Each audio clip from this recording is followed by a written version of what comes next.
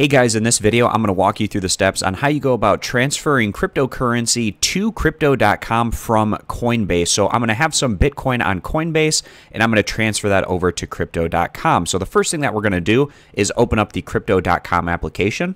And then towards the top, we're going to click where it says transfer. And then that pops up this menu where we're going to click on where it says deposit because these funds are going to be coming over from Coinbase. And this is going to be depositing crypto from other platforms. So I'm going to select that option. And for this example, I'm going to be using Bitcoin, so I select the Bitcoin option here. And then your Bitcoin wallet address is going to show up towards the bottom. We're going to click on the copy option. And then it says wallet address copied, and this is for receiving those Bitcoin funds. So now we're going to go back to our home screen, and then I'm going to click on the Coinbase application.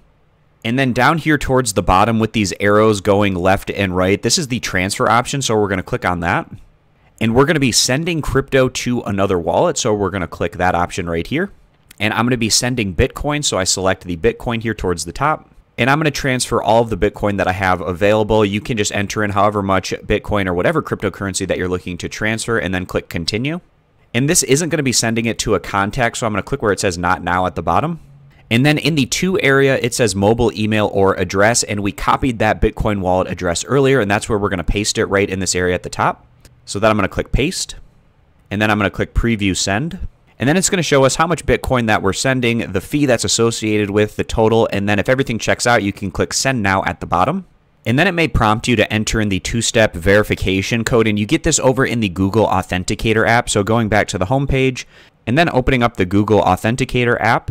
And then in the Google Authenticator app, I can see my Coinbase 6-digit code, so I need to remember this and go back to the Coinbase application. So that temporary code right now for me is 064271, and then I click submit. And then it shows you how much Bitcoin that you sent. This transaction usually takes about 30 minutes, so then we can either view the transaction at the bottom or we can click done.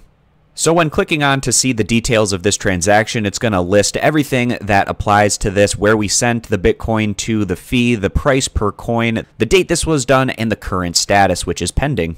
And then eventually, after a bit of time, this transaction will show up over in our crypto.com account, so launching the crypto.com application.